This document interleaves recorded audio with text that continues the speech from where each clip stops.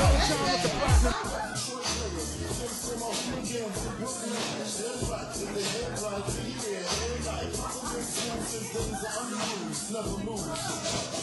out to Biggie Smalls there, ladies and gentlemen. Very nice. I'd give a shout out from people who made it from work. I'd like to give a shout out to the bum on Sunset and Vine that bangs his shoe against the tree. But I love music, folks. My phone's not working for me tonight. Like faces. Biggie doesn't want me to perform. He wants to come back. Okay, but I'm a big fan of music. Anybody a big fan of music here? Big fan, but what's really disturbing me, and I hope it disturbs all of you, is that, you know, they're suing these 10-year-old kids these days for downloading illegal music. You know what I mean? It's ridiculous. I mean, what are these executives going to do with, you know, baseball cards and skateboards, and gummy worms? It's like, dude, how much money does a 10-year-old kid have? You know, it's crazy.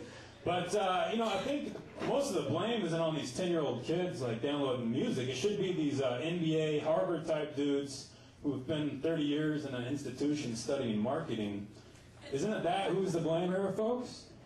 I think so. This guy knows what I'm talking about. But I think there's a very simple solution to the marketing woe, or I'm sorry, the music industry woes about not selling enough music. What we need to do, folks, very simple. We need to market all music like rap music, right? We got to bring the rap battles to pop battles, all right? We got to have the rap battles. We got to have the beefs, you know, and it can't just be rap, because that's what's selling these days. People like that inherent drama, right? So it can't just be Ja Rule and 50 Cent. We need Justin Timberlake and Nick Lachey to battle it out. And I think you guys know what that would be like. And if you were my enemy, I would sick you up all Brittany.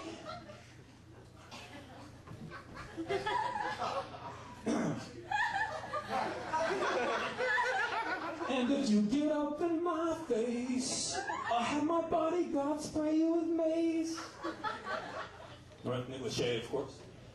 My girl let me go, and now I have to smash you to the floor. You might have a better song, but I got the pecs like King Kong. You know? And of course, you know, I think battles, those type of rap battles, and bring them up to all genres. Country, you know, Tim McGraw versus Faith Hill, you know. It might cause a divorce, folks, but if it saves the music industry, and it saves these 10-year-old kids from harassment, it's got to be worth it, right?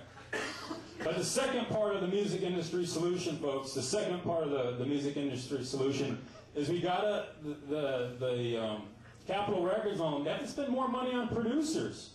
You know, because these superstar singers and so forth don't come up with that signature sound all by themselves. Okay? They don't. They bring these big guys like Thrall and Dr. Dre to fix it. And I know for a fact, you know, anybody like John Mayer? Okay. Marilyn Manson? Anybody like those people? Okay, and Justin Timberlake, they all had help, and I heard about their help, and I want to tell you what happened in the studio, and it was like this. I'll take on John Mayer first. Your body is a wonderland. Your body is a wonderland. John, that sucks. We're not going to sell music like that. We need to sell 1 million. I don't know what we're going to do, John. Well, that's it. Yawning and singing at the same time.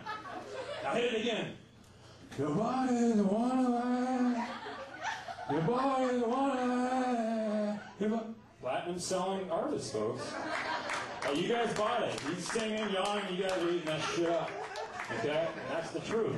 And of course, the same producer also worked with Marilyn Manson. And, you know, I heard about it. That's how it went down. Sweet dreams are made of these. Who would have thought? Marilyn! It's not enough to be ugly and weird to sell music. Okay? But, great grandpa, get out of here. You guys need to turn it down. And it's keep it down. That's it. Grandpa, get out of here. Marilyn, sing like great grandpa. Sweet dreams are made of these. Who would have thought to be so great? Another platinum song artist, folks. Another platinum. Thank you. And I want to save the best for last. You know, JT, a.k.a. Justin Timberlake, he had a lot of success. Okay? A lot of NSYNC fans in here. Yeah, I'm waiting for the acoustic album myself. But of course, JT, you know, he had a big success with his solo project. Big success, but it was like 1 million. It wasn't 10 million. It wasn't Diamond. Okay? He hasn't hit the peak of NSYNC yet. They were Diamond. So JT, of course, brought in the same producer. And it's like this. If I were to write you a love song. No, JT. That is not going to go Diamond. Maybe 1 million. It's not good enough. I don't know what we're going to do about this, JT. Come here, JT. Ooh. Now sing it again. If I were to write you a love song. So that's how it happened, folks. Some of you might know that, but obviously you guys love a guy that sounds like a guy that got hit in the balls. But I bought the album myself. And so, I don't know, I mean, what's next? I don't know. Is it going to be, you know, a guy singing and sounding like he's puking? I don't know. I mean, shake your ass! Shake your ass! I don't know. Rob Zombie, you taking notes? But, so that's the two-part solution, of course, to up the record sales, right? And Capitol Records, whoever you want to write me a check. Devon Wild. But anyway, okay, so I just solved a major conundrum for the music industry. But the other day, you know, I had my own conundrum because I was thinking, you know, why do the rock stars, why do the hip-hop stars, why do they get to have all the dances, you know? When Michael's got his moonwalk, it's hip, and, you know, it's that guy, Kelly Washington or something on the Bengals, he's got his little squirrel dance, you know, I don't know. I was like, how come comedians don't have a dance? We're just a bunch of nerds or something? We want a fucking dance. So I was like, who has the coolest dance out there? Anybody? Who has the coolest dance? No one. All right? Well, my opinion, folks, is Michael Jackson has the coolest dance out there, okay? Good old Mike. And I was like, how the fuck did Michael Jackson come up with that moonwalk? How did that happen? I was like, he must have been staring into the heavens or something, you know? I was like, ooh, I wish upon a star. Ow! I wish upon a star. I wish I had the Elephant Man's bones. And I wonder what it's like to dance on the moon. Ow! I mean, it had to happen like that. I don't know. How else did it happen? So I figured, I'm going to do the same thing. I want my comedy dance. I want to be cool. And so the other night, I did the same thing that Michael Jackson must have done.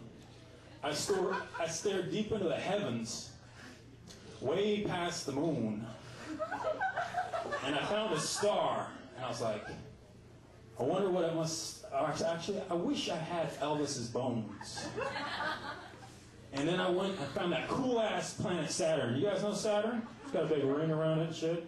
There's no bad, and it's got, I was checking out the other night, it's got 54 satellites going around it. You know what I mean? So I'm like, what is it like to walk on Saturn? You know, it's got a lot of gravitational pull. And all of a sudden, eureka, folks. I had the ring came to me, I felt the gravitational pull. And this is the new Saturn walk, folks. And this is why I'm hot. And this is why I'm hot. You saw it first, and those who aren't laughing, I'm going to be laughing all the way to the bank when Nelly is doing that in the video. Paying me the big bucks. Thank you very much. Devon Wild, please buy lots of copies of my book, Amazon.com. Thank you.